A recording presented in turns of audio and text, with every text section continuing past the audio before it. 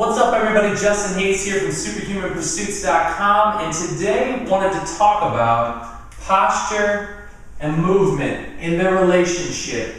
Both of these concepts, when I started digging into fitness and my kind of road to understanding all this stuff, this was one of the most important concepts for me to wrap my head around personally, and I think it helps for anyone starting out in this to get a simplified version understanding of what these two things are and how they relate to each other. So posture is, you're probably familiar with it, it's just statically the way your body stacks up, whether your head's forward, your shoulders are forward, how your hips sit, do you tuck back, forward, all those things, there's identifiers all throughout the body, right? And movement is simply just how you move. What range of motion does your arm go through, right? How does it look when it goes through certain ranges of motion? Same thing, when you bend at the hips, how does it look? When you look down or look sideways, what kind of range of motions do you go through, right? And so what these two things have in common is this, right? Both of these are just a reflection of what's going on inside your body, your musculature, right? And so, let's say I have a forward shoulder on my left side. In my posture, you're looking at someone, and statically, I look at my shoulders in the mirror and I say, I got a tucked shoulder. Well, really all that is a reflection of what's going on through here. So, if your shoulder's tucked forward, likely you have a tight pectoral muscle, you might be tight here in your neck flexors, and you're weak right through here. You're weak in the back of the shoulder and the shoulder musculature. And so those things aren't supporting you right, and therefore your shoulder shows. It physically shows what's going on, right?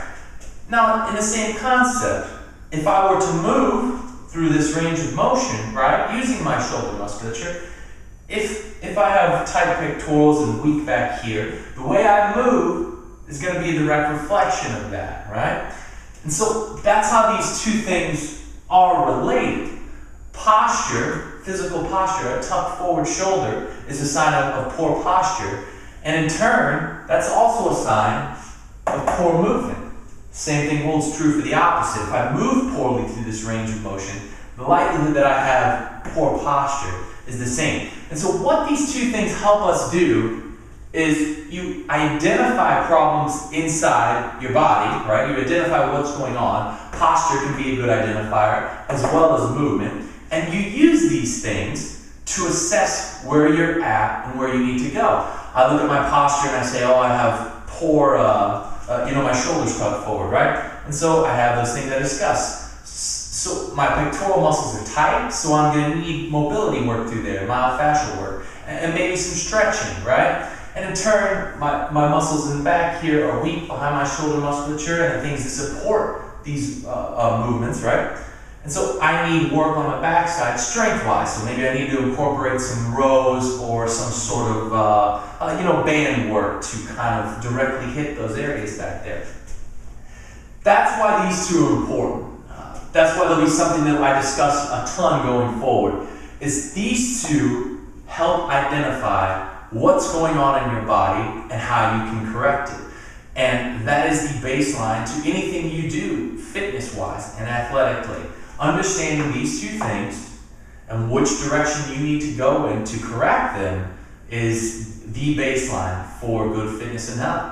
And that's all for today. Let me know if you guys have any questions. I'd love to hear any different ways to explain this or better tips and tricks. Talk to you later. Bye-bye. If you have any questions, suggestions, or general feedback, please feel free to leave me a comment below. You can also get in touch with me on Twitter at Justin M. Hayes, Hays, or at my website, www.superhumanpursuits.com.